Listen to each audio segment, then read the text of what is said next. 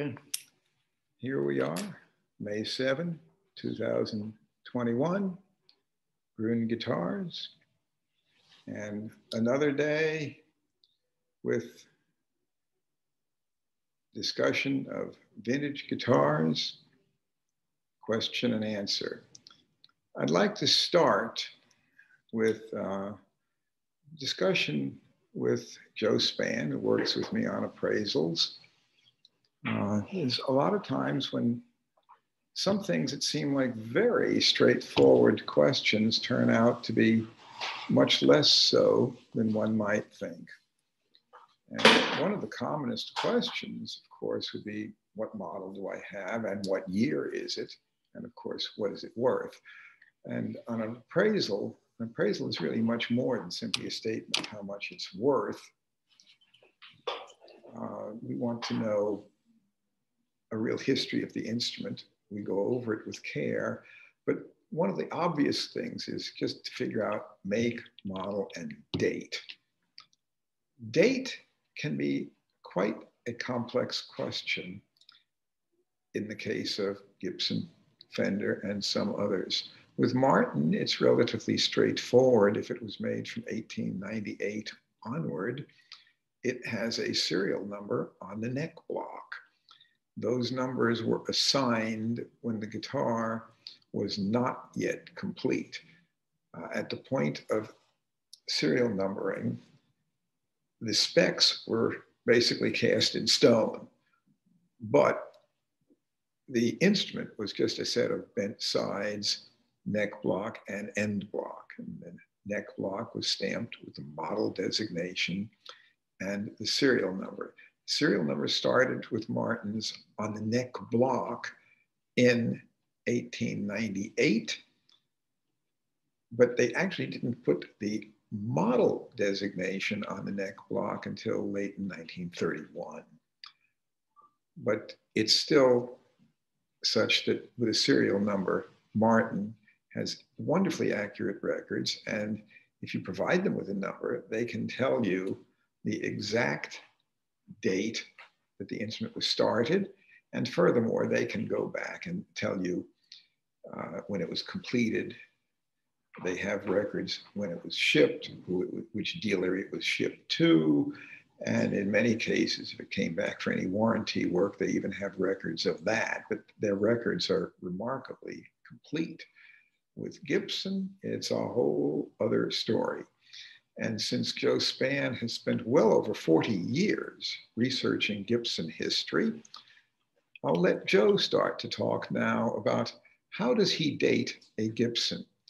And Gibson serial numbers are not as simple as Martin. Martin serial numbers can fit on the back of my business card for 1898 to the present.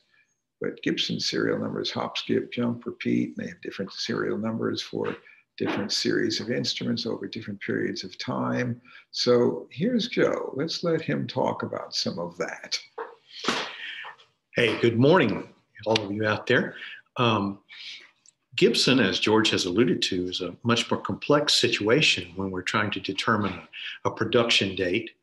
And also we make a distinction between the production date and the shipping date. For Gibson, sometimes it's possible to tell the difference in those two items. Gibson at the factory, their production accounting department, used a system of tracking called order numbers.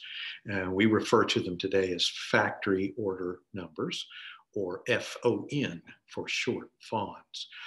Gibson used, the production accounting department used those factory order numbers to track the cost of everything, not just instruments. So for instance, if they sent somebody down the street to the hardware store to buy some tooling, or if a shipment of lumber came in, or maybe some tailpieces and tuners from Grover, each of those was assigned a factory order number.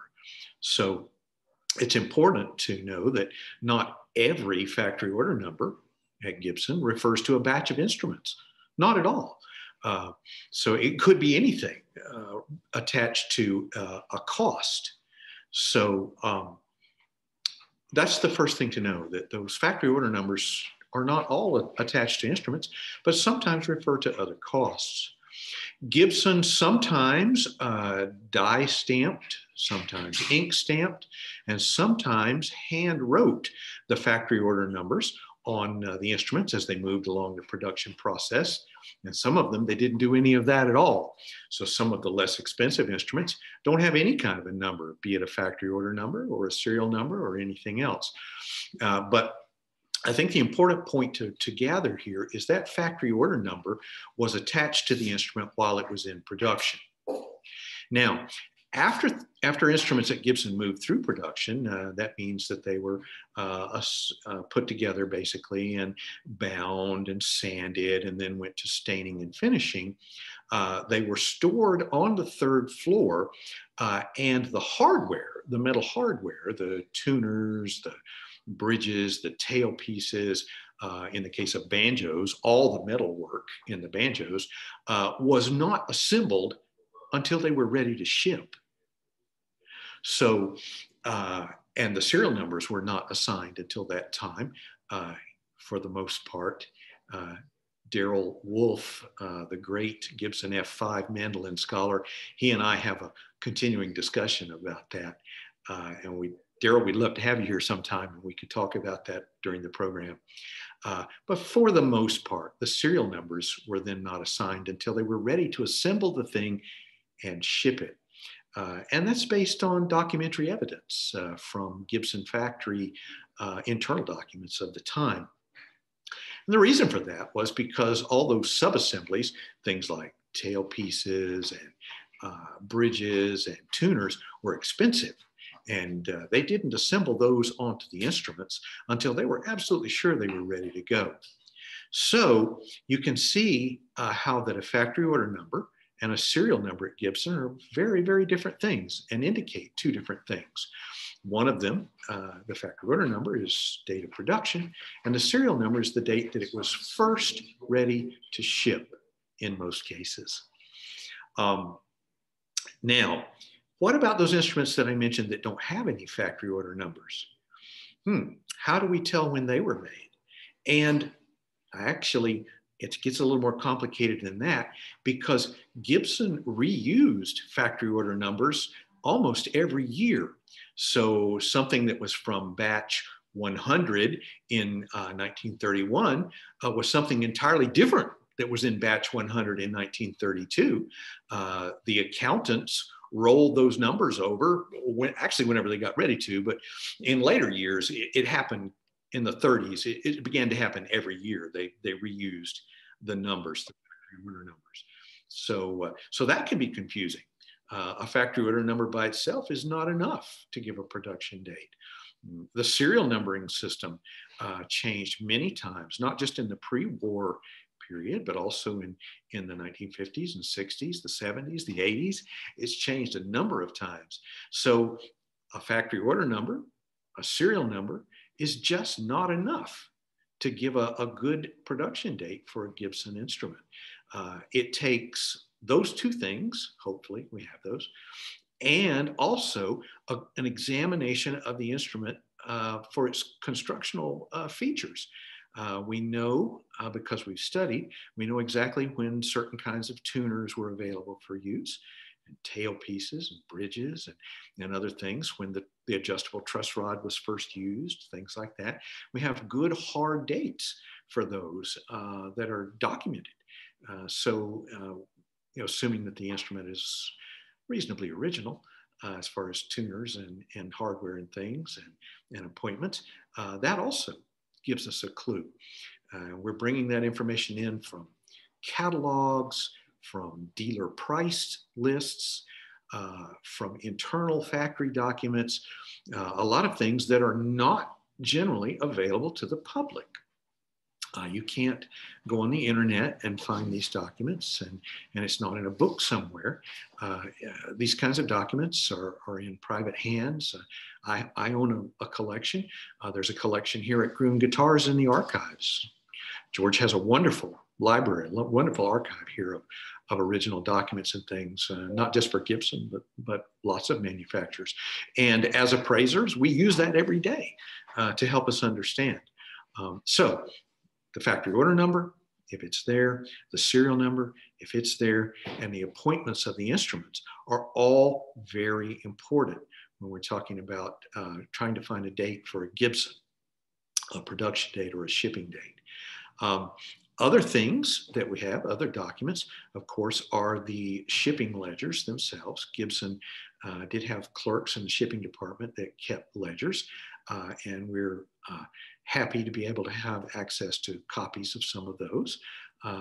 They're not indexed, and so as you might imagine, over the course of a year, they would use about 500 pages in a ledger like that. So it's difficult, it's time consuming to find original shipping information for Gibson instruments, but sometimes we're lucky.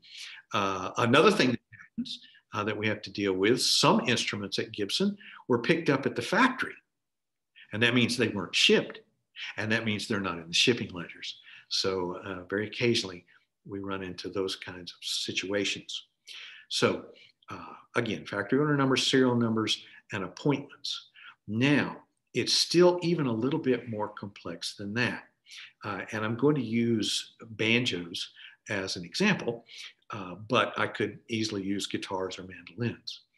When banjos ran through the production system at Gibson, they produced the rim and the resonator and the neck.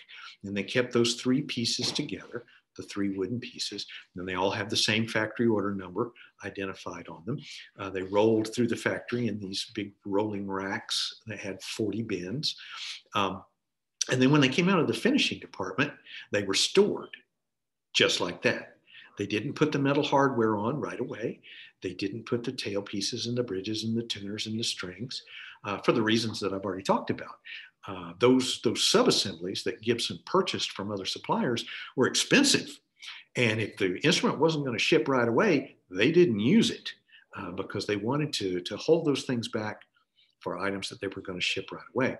So it's very possible, and we see this continuously all the time, for an instrument, say, to have been produced in 1929 or 1930, and then not finally assembled and shipped until much later, say 1934 or 1935. There can be multiple years difference between the moment in time when it arrived from finishing and the point in time in which the assembly department put it together and shipped it out. So how do we handle those situations? Well, that's experience also.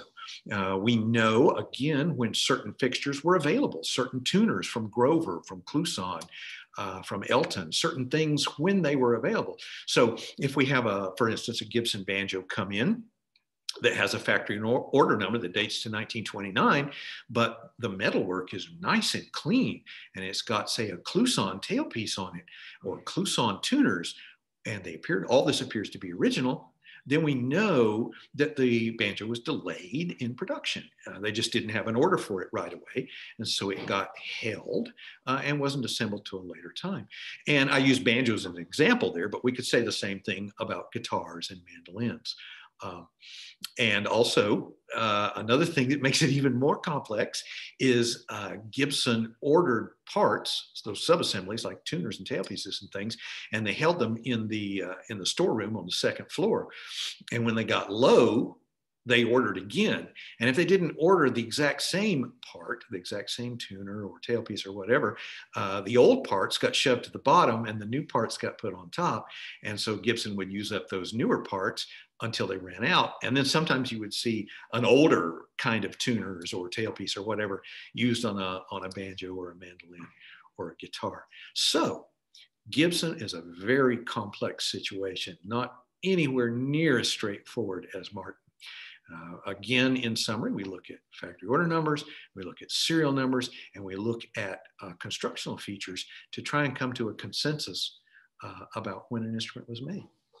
So, now, George. Interestingly enough, with Fender, we have even less information available because with Fender, the serial number plates for the neck fastening plates were stamped in quantity and then thrown in a box and used in a virtually grab bag manner. The serial numbers were used by Fender to keep track of warranty, but they're not strictly consecutive. And so, with early Fenders, you have an inspection tape. On the inside, right, on the body cavity. But that doesn't, that's only in the 50s. That's right, early on. And even by the late 50s, that's not there. Right. So Fender is particularly difficult. It's interesting. The records for Fender during the time that Leo owned the company, to my knowledge, have never been found.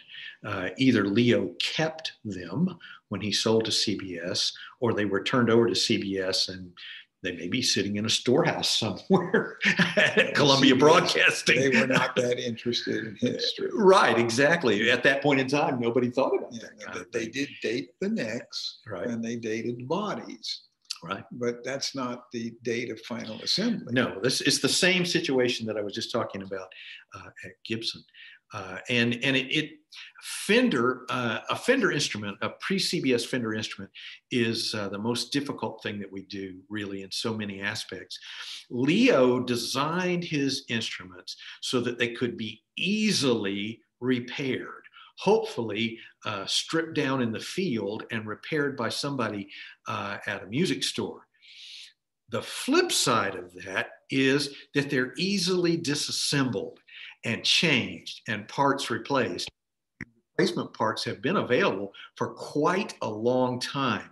So it takes real careful examination and lots of knowledge, original examples, to know whether a Fender, a pre-CBS Fender, is correct or not. It's a real problem. Yeah, and they're built like an erector set, so you can have partocasters. Oh, absolutely. They may have parts of half a dozen instruments. You could see a Telecaster neck on a Stratocaster body. They will interchange. They're the same scale length, and they'll fit. That's but right. It doesn't mean that they came from the factory that way. Right. And you see lots of Esquires that have been converted to look like a Telecaster. It just goes on and on with all of the problems in that regard. Custom color finishes are another issue that we deal with quite a bit. There's no book we can go to. There's no original documents from Fender that we can go to and say, oh yes, serial number 59189 was a custom order. It was something that somebody custom ordered in candy apple red. There isn't any such thing for us to look at. It takes knowledge of the materials and the way that the finish was applied in order to determine originality, or to render an opinion, I guess I should say, about originality. Because in the end, we weren't there, were we, George? I'm afraid not. No. Although when I started out in 1970, at that time, or even when I started collecting 1963, we knew in 63 that a herringbone D28, oh, that was a venerable vintage instrument. That was an antique type thing. Right. When did you get 319? Okay. I'm going to step out for a minute, leave you with George. You're in good hands. I can use you again. Anyway, we knew in the case of old Martins and other instruments that these were venerable vintage instruments. And we treated them as though they were virtually antique. But the fact is, in 1965, a 30-year-old instrument was 1935. And, that's the age now of a 1995 instrument. And, but back then, I was a college student. And even when I opened up the store, I was 24 years old. But the instruments that were made in the 1930s were nowhere near as old as they are today. But frankly, many of them needed a lot of work. They were pretty beat in many cases. People didn't take very good care of them.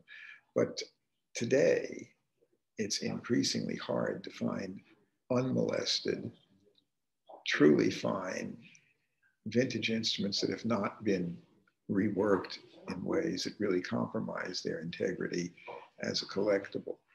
But those that are in fine original condition are still very highly sought after right now. So that is a consideration that markets change.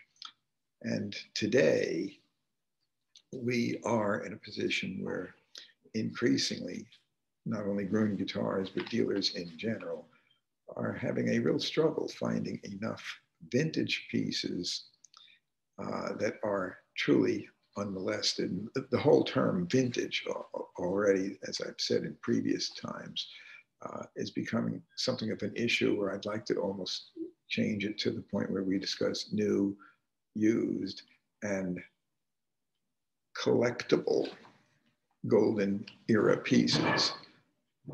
Golden era, though, for different companies and even for different types of instruments is different. Like for Gibson, their golden era for mandolins was in the early to late 1920s. For their banjos, it was primarily 1929 through about 1941.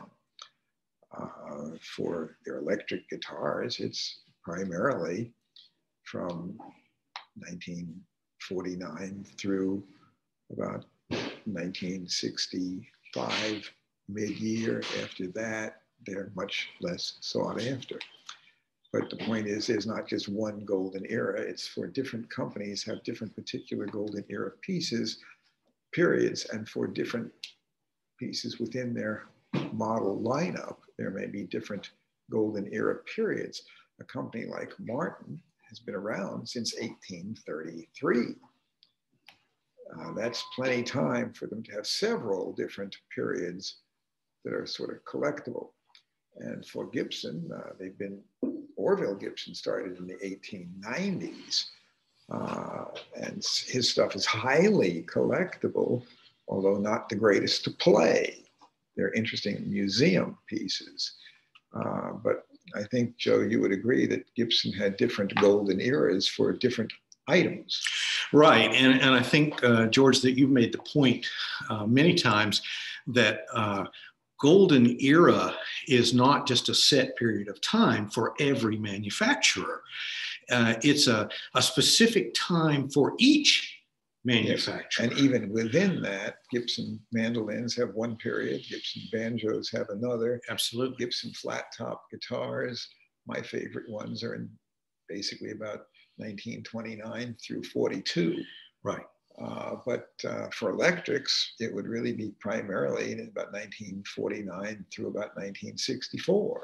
Right, but exactly. Getting into early 65, or actually you could get as far as mid 65, but about the time that the Firebird went from reverse body to non-reverse, and about the same time that Gibson put trapeze tailpieces on ES335s rather than the stop tailpiece, which was about the same time. About the same 1965. Right. Nut width changes. Yeah, nut width changes. But basically, when Ted McCarty was there, the electrics were great. Shortly after he left, things degraded pretty quickly. It didn't degrade immediately upon his departure, but within a few months, it did. Right. So golden era can be many different things. Different periods for different makers. Exactly.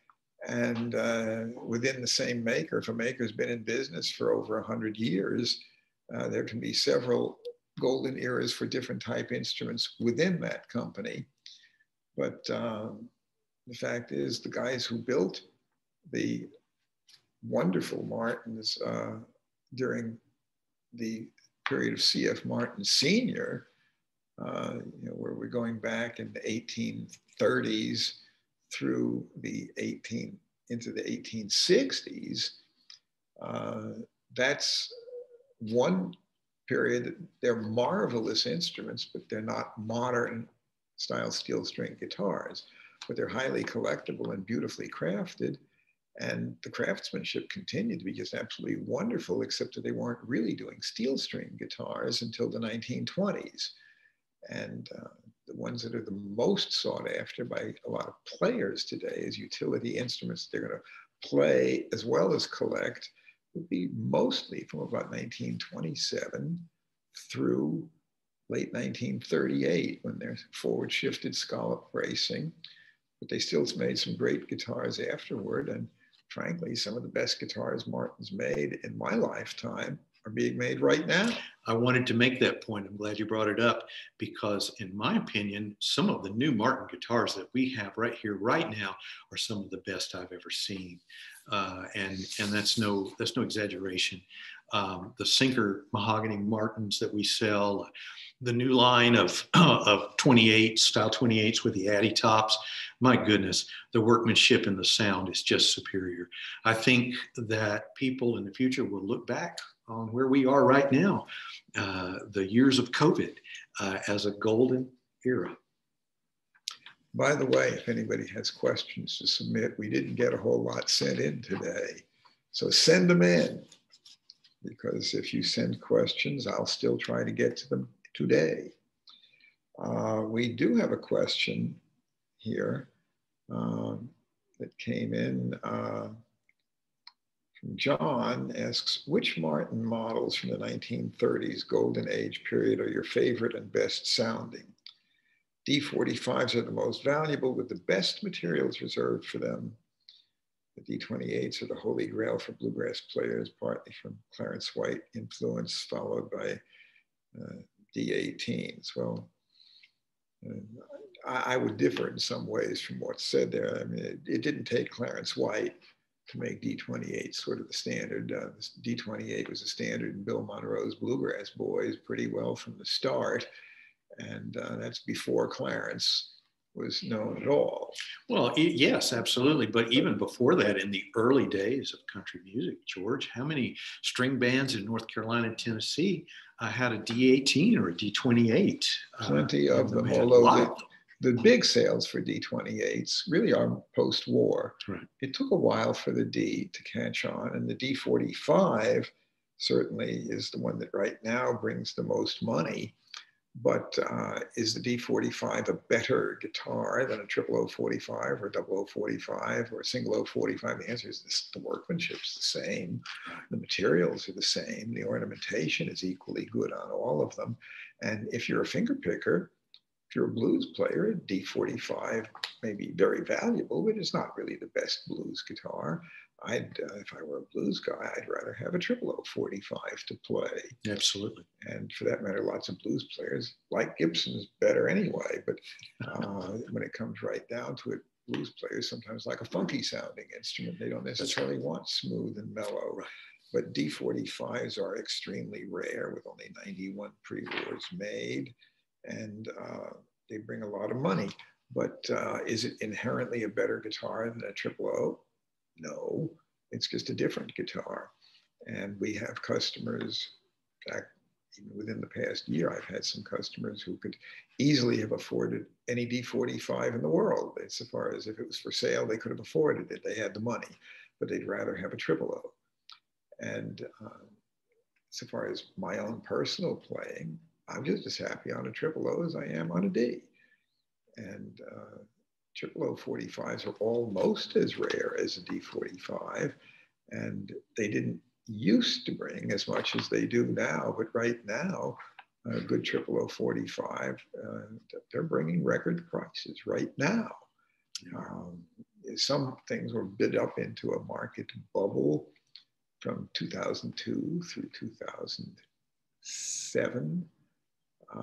But a lot of it crashed in 2008, but really I was well aware that the market was stagnating so far as the financial situation. In 2007, by mid-year, things were slowing down dramatically and that bubble was popping. But the point is, today, we have lots of folks very interested in fine condition, collectible golden age pieces.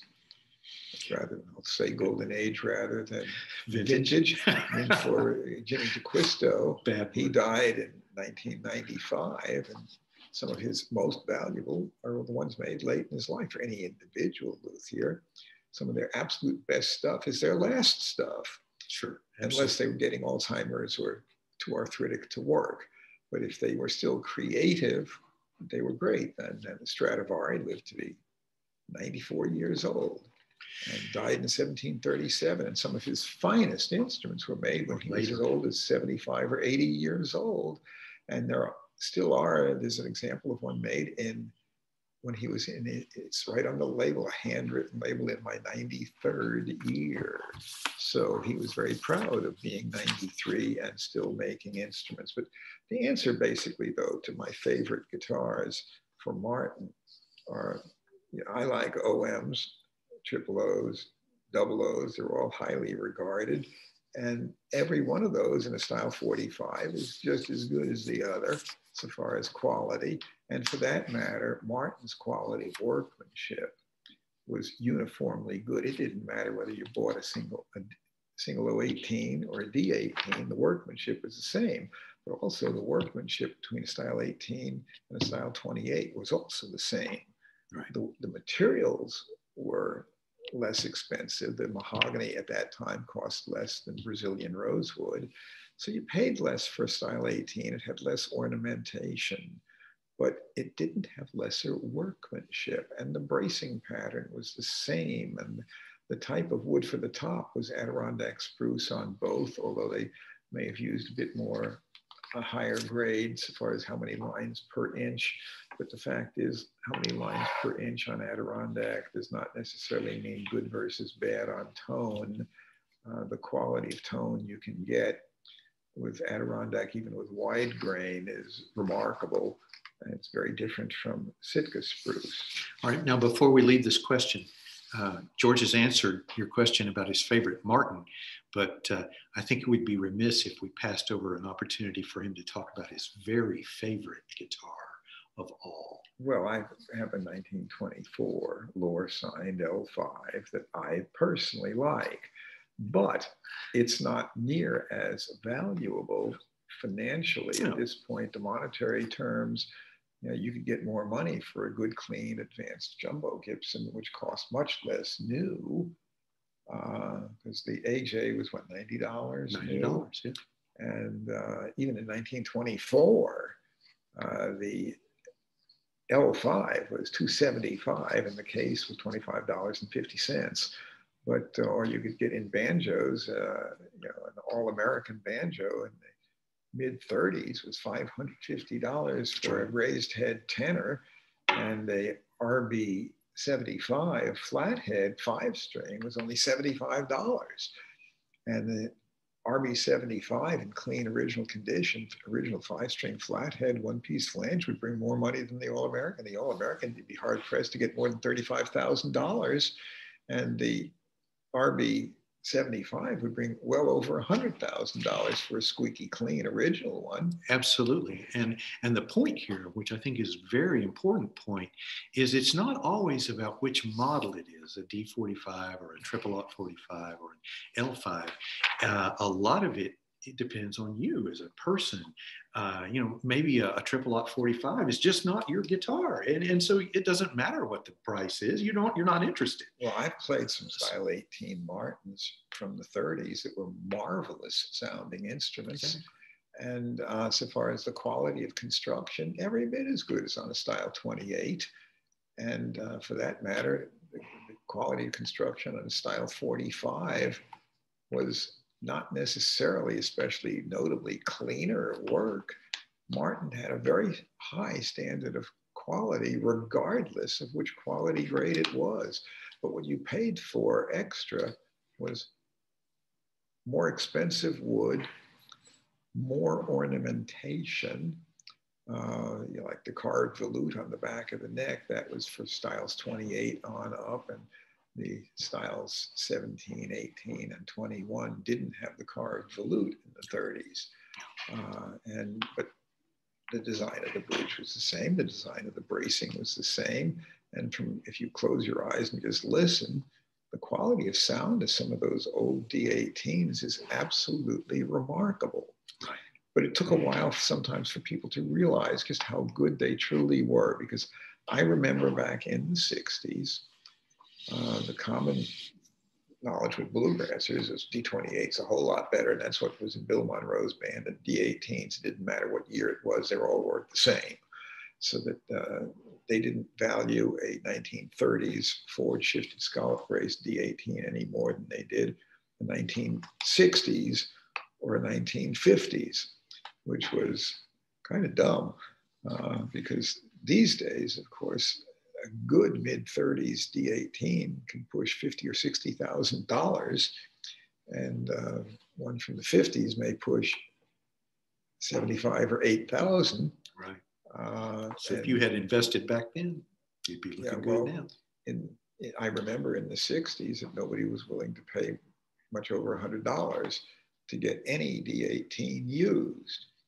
But as far as, one thing another question that we can both sort of address here, please explain how a Martin guitar neck is adjusted and set up for ease of playing compared to a guitar with a truss rod and tolerances of the strings to the neck and frets on each. Well, basically, we're going to try to set them up to the same type tolerances, except that if it has a truss rod, it's a heck of a lot easier to tweak it. If you don't have a truss rod, sometimes you do the best you can with it. Right. But, there are techniques like heat setting and compression refretting and things. But heat setting often enough doesn't last. Doesn't last a long time. So you can heat set, heat it, bend it a bit, but so far as is it going to really be stable and stay that way, I wouldn't count on it. Compression fretting, we've talked about in previous discussions. That is a different matter. And but even on Gibson guitars, there are some Gibsons that don't have truss rods, which was basically any Gibson made prior to 1921 does not have a truss rod. That's correct. And the remarkable thing about a lot of those is that generally those necks have held up extraordinarily well. You don't see a lot of warped necks on many Gibsons, but when you do, it's a problem, and it's probably going to end up being a plane and refret job. And one of the things I think we should mention about those early necks that don't have truss rods that have not warped, many of them are two-piece necks, and the grain is set against each other in the neck, so that if the one piece wants to warp this way, the other piece counteracts it. And they have a little center lamination. And it's not as good as a truss rod, but it's not too bad an idea. Well, and Martin necks also, and many of the early ones, have an ebony reinforcement bar the necks tend to be remarkably stable. Remarkably so. And keep in mind also that the Martins had compression fretting prior to late 1934 when they had bar frets, but the Gibsons never did have bar frets. Right. So Gibson was not doing compression fretting the way Martin did. But you can still, on a Gibson that didn't have compression fretting, you can do that now with graduated size frets, but still it's nowhere near equivalent to having a truss rod. But we try generally to set them up with about the same tolerances with or without a truss rod. But the other thing, obviously, is people think of truss rods as something to adjust action with, when in fact they're really to adjust neck relief. Often, if the action is bad, it's because the neck set angle is bad from the beginning. And that is something that could be a factory flaw. Seldom that with Martin, but occasionally with Gibson, we'll see that it probably wasn't right the day it left. And we probably should jump in right here too, George, and talk about the different kind of fret. You mentioned bar frets, and today all modern guitars use a T fret when you look at it in profile. And some people think, and this was me included, that bar frets are older. You know, the bar fret came first and then the T fret, and that's not true, is it? T frets have been around for a long, long time. Well, bar frets were there first, but it wasn't. T frets have been around since the early 1800s. Right. So the point is that, the modern style T fret's been there since before Martin even came to the USA. Right. Martin used bar frets because they used compression fretting. Right. And it was not, they were unaware of the modern style fret, T-frets, right. but you couldn't, the compression fretting permitted them, especially for guitars with gut strings, to have a considerably stiffer neck, and they could adjust warps with graduated size frets, and they did have graduated sizes that they could use. So if there was a little hump in one section, they could have necks that had just needed this adjustment, and they could have frets that were just ever so slightly different in width, and they could use those for compression fretting, so they could do it not just for the whole length of the neck, but for even specific parts of the fingerboard where it would be visually virtually undetectable, but where it did have different degrees of compression fretting to keep that neck stiff. And often enough, if something came back for warranty work, if there was a little bit of warp, what they would do was take out the frets and use compression fretting to get it back in order. Sure. And that's what Martin did. But after late 34, they were using the modern frets and a T-bar in the neck. We have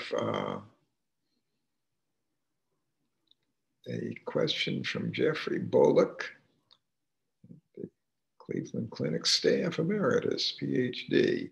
While I understand the general concept behind a compensated saddle, I do not understand why some appear to be designed differently.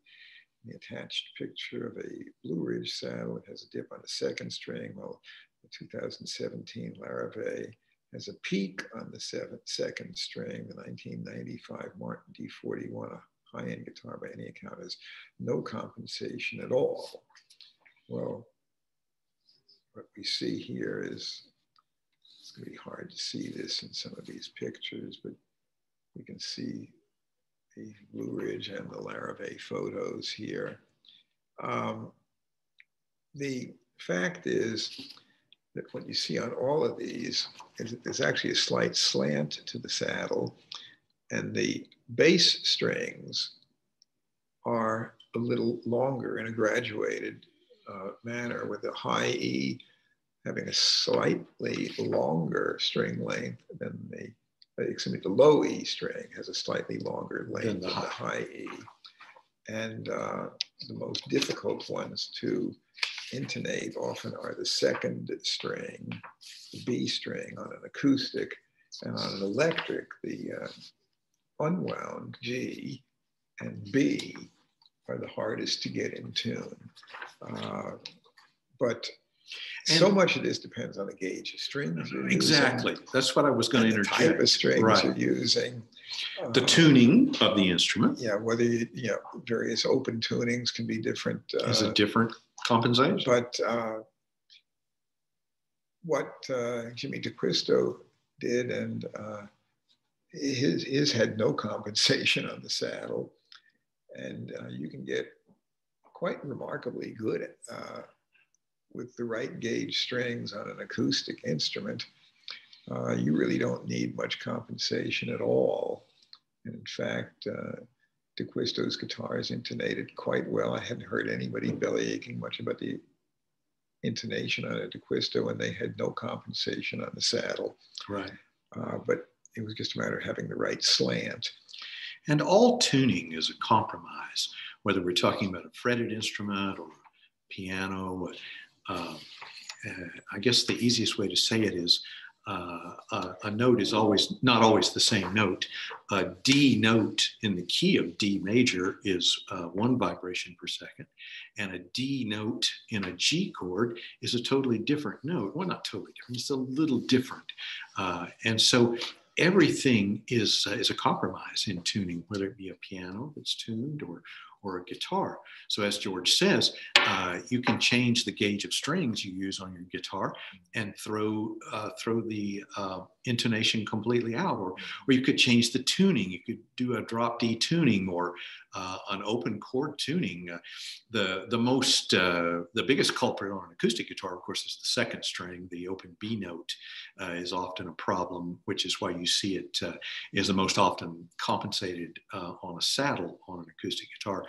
But if you tuned your guitar in some standard way, it might not be the second string that was the problem.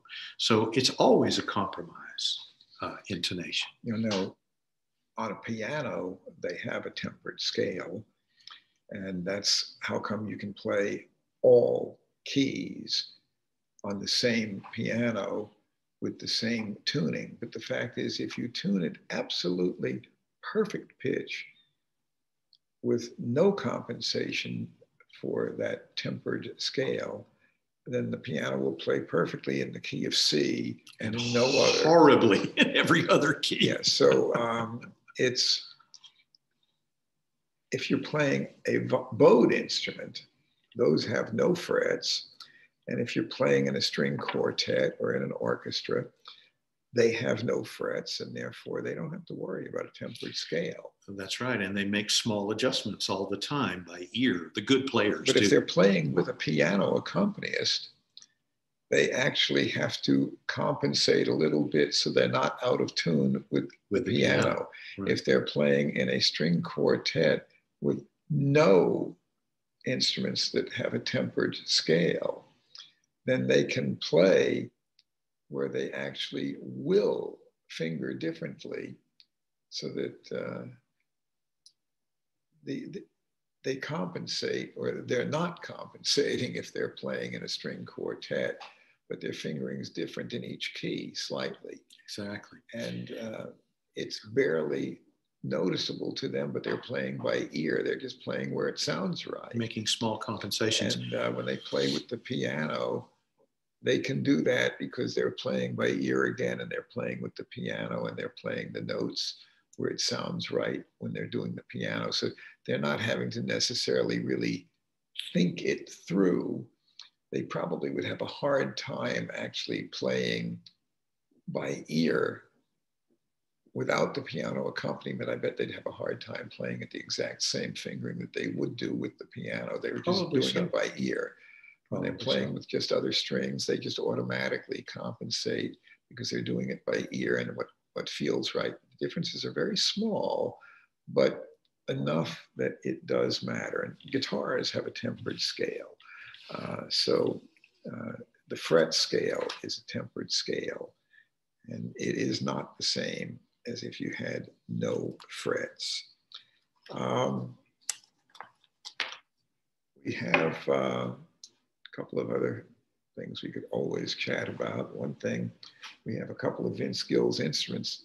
We actually have 10 of Vince Gill's instruments that are still available. We started out with 40, and there are two that I think are still deserving of attention. One, and see if Eric has any more questions, is this LSL guitar, similar in specs to a Stratocaster as far as body shape, but not made by Fender. Slightly different peg head shape. And this is one that was made for Vince Gill and that he played quite extensively on stage. It's a very good guitar, and he did use it for some years as one of his primary stage guitars. And it is available at what I consider a good price at $6,000, because LSLs are expensive when new. And this one has memorabilia appeal, comes with a signed certificate from Vince, photo of Vince with the guitar, and there's plenty of pictures of him on stage using this guitar as it was one of his primary stage guitars. Another one is 1955 Telecaster. And this is one that is squeaky clean, has a little bit of elbow wear on the back. And that's basically the only wear. It otherwise looks like new. In fact, it looks new enough that one potential buyer was quite upset. He said that his tech said that it was refinished, which it isn't. they said that there were some sanding marks. Well, in 1954 and earlier, they were hand sanded, and they have very, very few sanding marks. But by 55, when this was made, they were block sanded. And occasionally you will see some sanding scratches, but it is absolutely factory spec.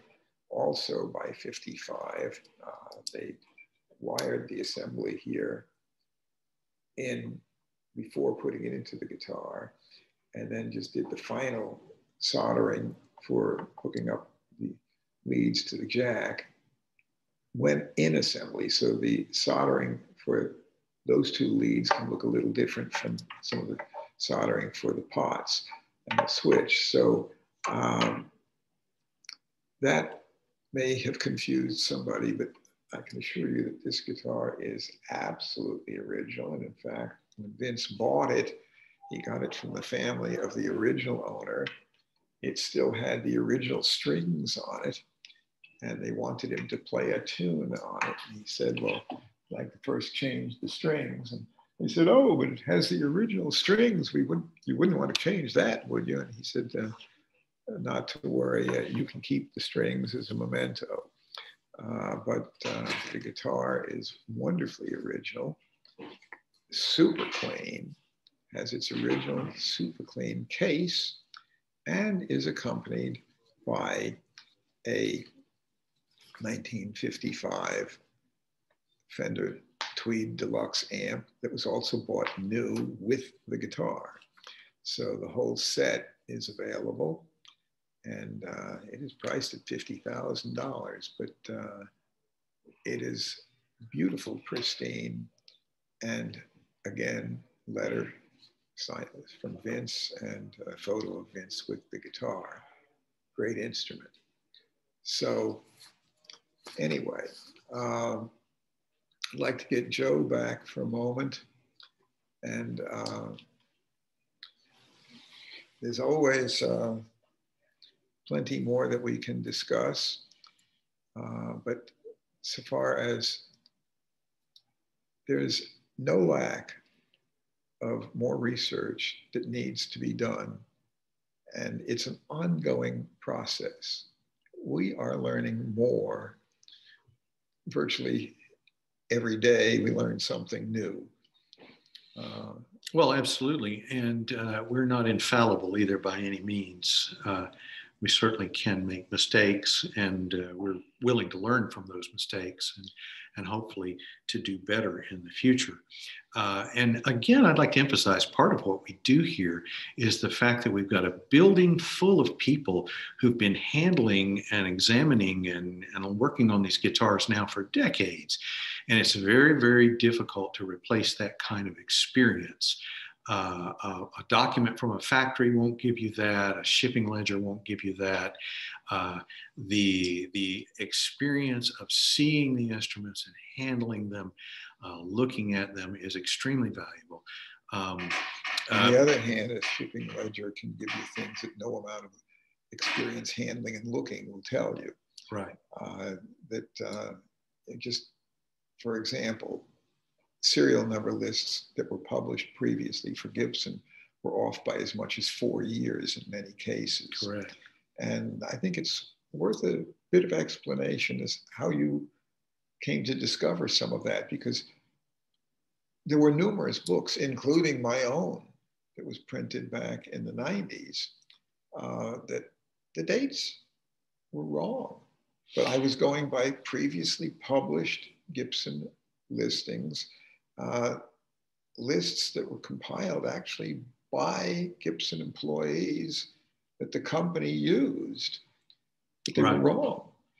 Right, and that correction that came about as a result of my work had largely to do with looking at the Gibson system as a whole.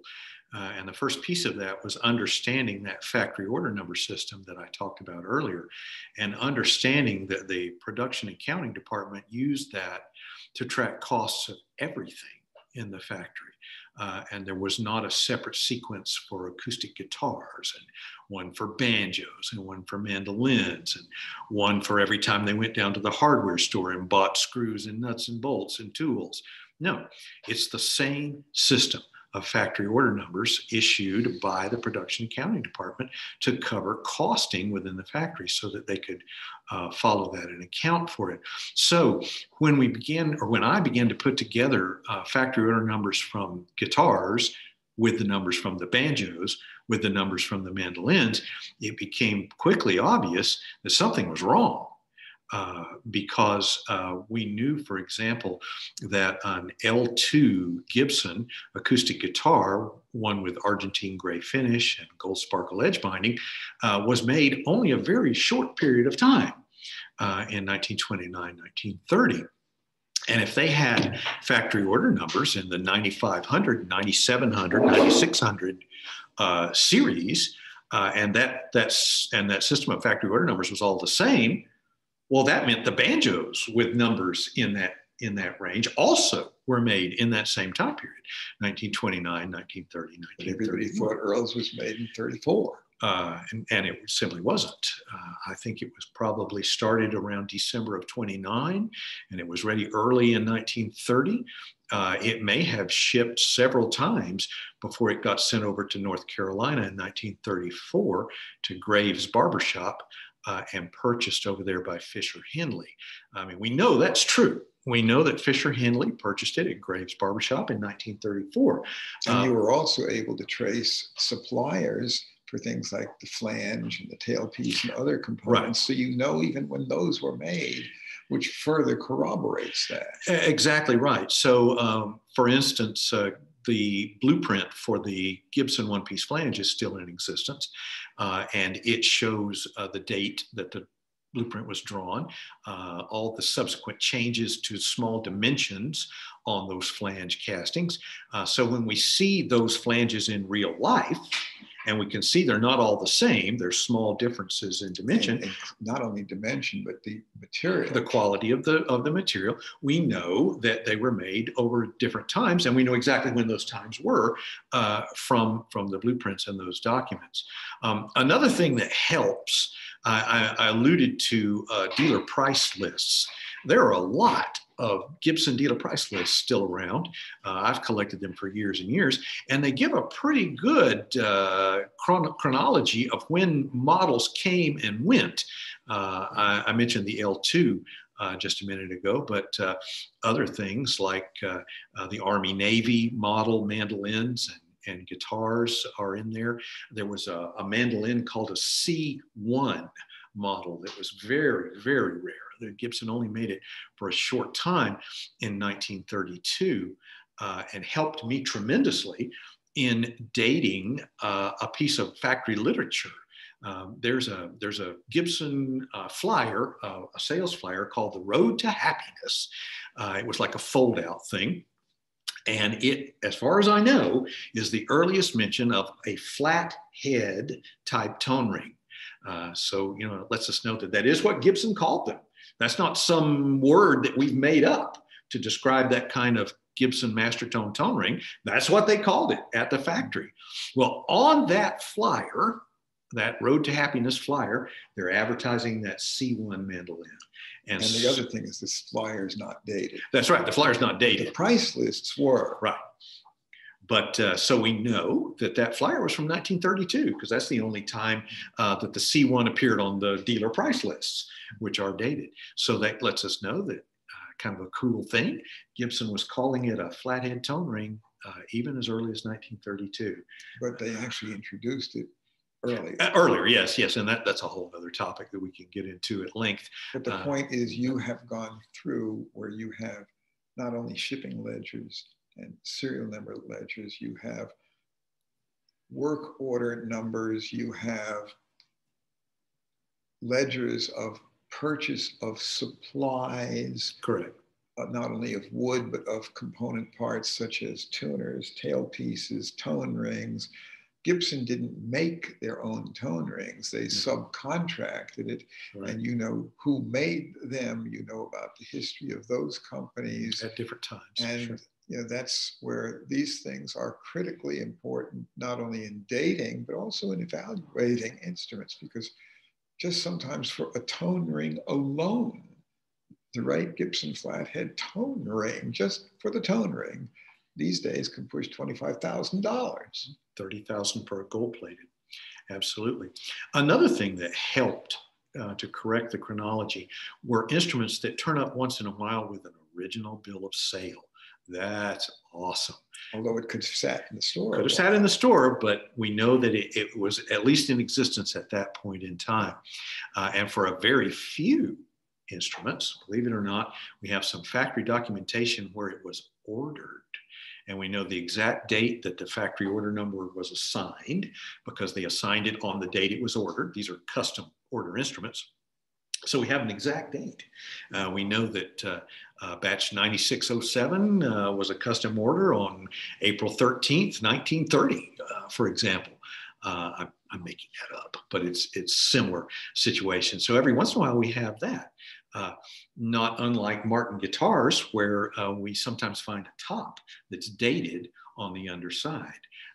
So that's typical of the Martins of the late 1800s. Right. And into very early 1900s, but not much beyond extremely early 1900s, and generally not much before the 1880s either. Another thing that came about as a result of gathering all this information into one place. One of the things that I've done for years, one of the crazy things, is I've kept a serial number list of pre-World War II Gibson instruments. And there are tens of thousands of instruments now in my list. And where I can, I will note the factory order number alongside the serial number. And you can very easily see that when you put the serial numbers in order, in numerical order, the factory order numbers are no longer in order. And if you put the factory order numbers in order, then the serial numbers are all out of order. And again, that's explained by the fact that the factory order number was assigned during production. Some of those instruments weren't completed right away, and they got their serial number as they were shipped. So you could have, for instance, say a mandola. Mandolas weren't particularly great selling instruments. Mandocellos, those kinds of things. And it's not unusual to look at my serial number list and see say an H2 mandola that was made in 1910 but didn't sell till 1916. And we can tell that from the difference in the factory order number. And you can see the harp guitar in the catalog until well into the 30s, when they really don't seem to have made any past 1925. That's right. That's exactly right. But they're in the catalog until, I think it took them to the late 30s to finally sell out of them. I think so, absolutely. And Gibson didn't throw anything out. They didn't waste anything if they could help it. So just because an instrument hadn't sold, they held on to it because it might sell. And even Martin occasionally had a few things that in their shipping ledger, they would have shipped it new with a comment obsolete model. Yes, absolutely. So that some of those things, while the serial number does indicate when it was started, occasionally some of those things didn't get shipped until much later, but usually they were sold quite promptly. But usually and always is not the same thing. And all of this, whether we're talking about Martin or Gibson or Fender or whoever we're talking about, can be thrown into doubt if an instrument went back to the factory and got repaired at a later time. Sometimes we just scratch our heads. And Gibson also had, during the Depression, that they had their incentive for dealers to stay with them, that you could send, if it sat in your store too long and you could send it back, you could trade it for equal value of other items, they would take it back. So that sometimes the same instrument could be shipped out as many as half a dozen times. And sometimes it was sent out with a road rep. And that was also noted. So you can point out examples where you can see the same instrument having been shipped out multiple times until it finally stuck. That's exactly right. One of the things I did while I was writing my book was I interviewed ex-employees at Gibson and sometimes their children. Adrian Glarum was a pre-war Gibson employee that was there for so long, just decades and decades. And his son, Adrian Jr., was still alive at the time I was writing my book, and in a great clear mind. And fascinatingly enough, he would take his father's lunch down to the factory on Saturdays, and his dad let him hang out in the factory for the rest of the afternoon.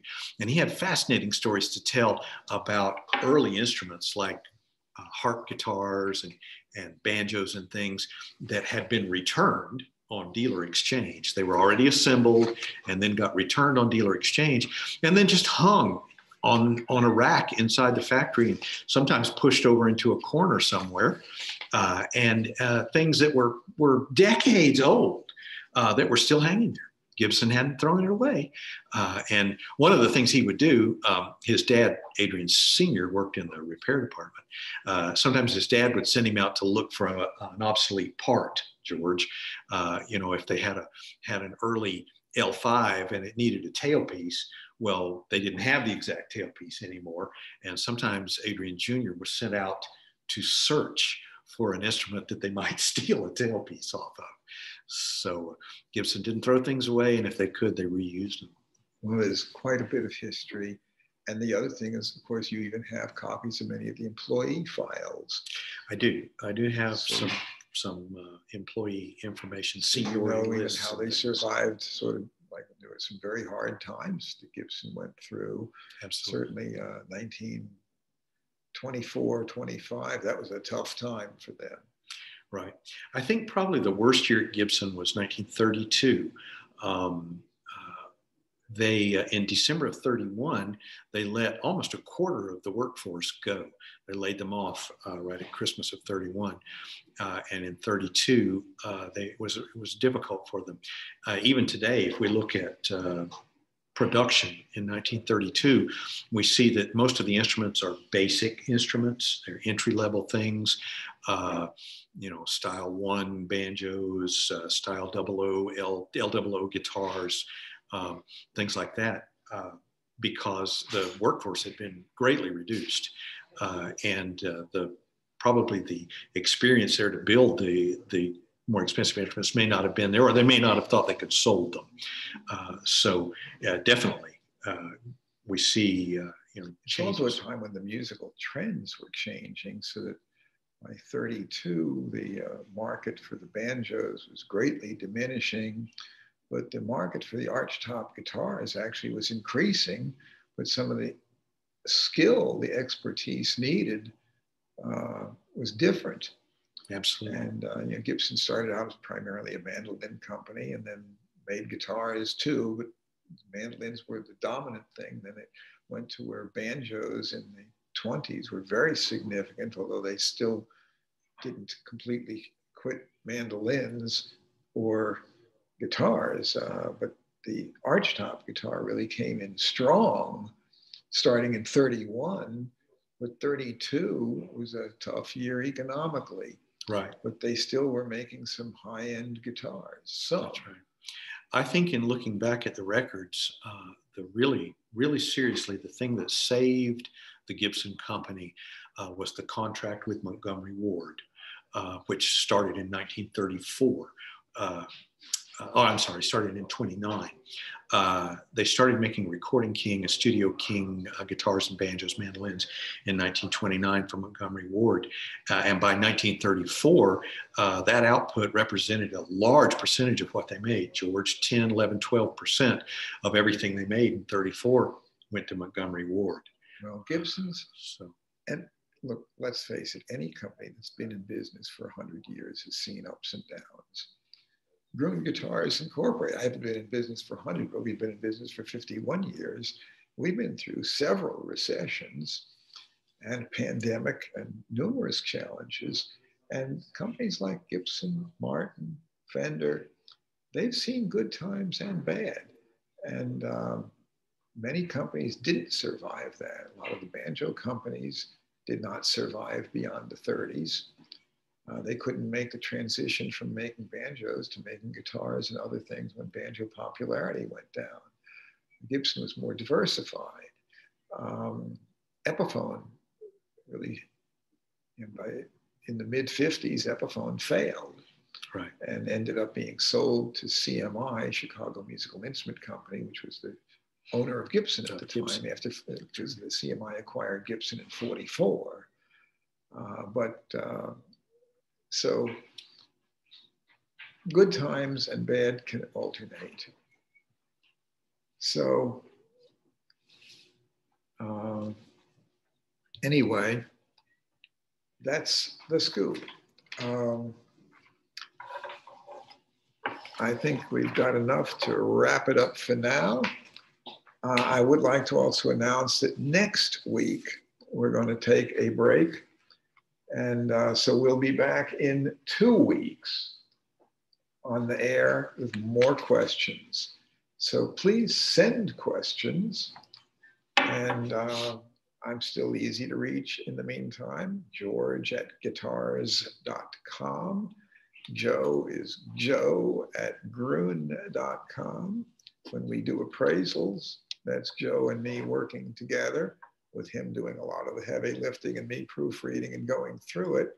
So I definitely have input in those appraisals, but between Joe and me as a team, we're a whole lot stronger than I would be alone.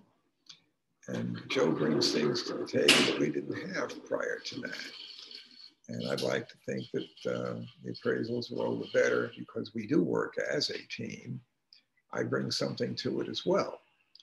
And between the two of us, we also know about multiple different manufacturers, each one of which is often a completely different subject to study. And the methodology is not the same because some of these companies don't really have much documentation at all. Like we're doing a Larson Brothers guitar. There's only one existing known catalog of Larson guitars, and it doesn't cover the whole line of that they did their entire history. It just covers what they did in the early 30s. So we have a wealth of research and experience, but we're still learning every day. It's an ongoing process, but we're having a good time at it. We enjoy what we do. We look forward to helping you in the future. In the meantime, we're easy to reach, and you know how to get us when you want us. Have a good one. See you next time.